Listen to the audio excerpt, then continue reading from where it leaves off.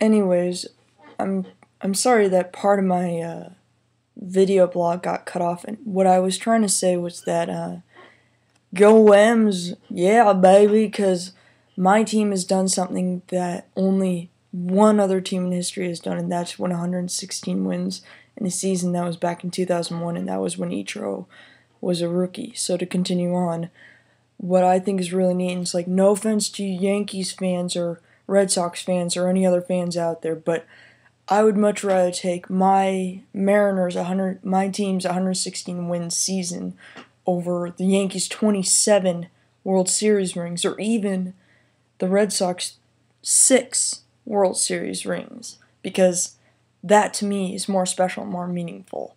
And also, Ichiro so far has done something that, as of this season, his 11th season, if he gets at least 200 hits in the season, he'll be the first man in history.